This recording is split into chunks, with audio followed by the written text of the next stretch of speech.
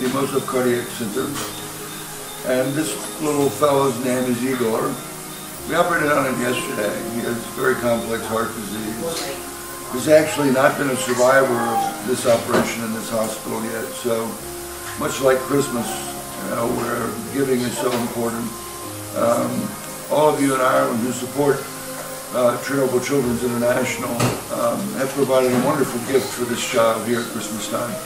The opportunity for a long and hopefully fruitful life. Without your help, without your assistance, we simply wouldn't be able to do this. And this child, quite frankly, wouldn't be here today without your support. So thank you here at Christmas time. We hope you have a Merry Christmas with all of your family and a happy and healthy New Year. Bye.